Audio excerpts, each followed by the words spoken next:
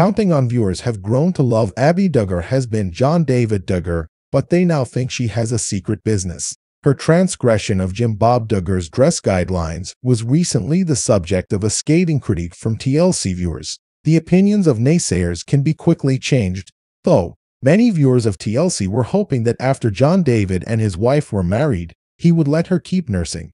Nevertheless, that was either short-lived or never occurred at all. Counting On discussed her pandemic contemplation in the first episode of season 11. The TLC star had just given birth to her daughter Gracie and felt it was not worth endangering her for anything. Her devoted following now believes she has launched a hair care line. After a few months of advertising hair care products, TLC viewers began to wonder if Abbie Duggar was launching a new venture of her own. Rumors began to circulate when the former Counting On star revealed some surprising news. As it happened, it was actually a testimonial for Monad hair care products. She held multiple friend get-togethers to try out the ones that produce curly hair. A screenshot from this week's Instagram story by Abbie Duggar, wife of John David Duggar, shows that she and her neighbor washed each other's hair using the products that Abbie mentioned. Am I the only one who could use a new hairstyle? The original poster started to wonder when it made it to Reddit. Abbie Duggar and her multi-level marketing company were the subject of several remarks.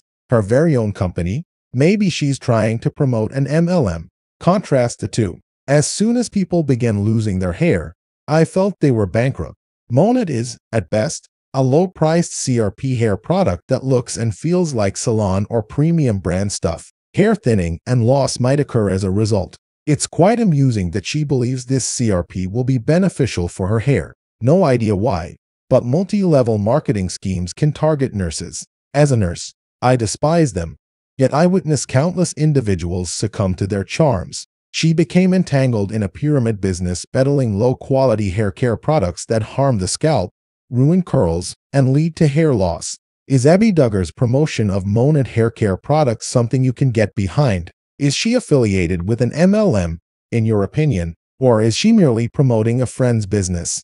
Since she was listed as a customer in the screenshot, it appears she joined the MLM train. Would you concur?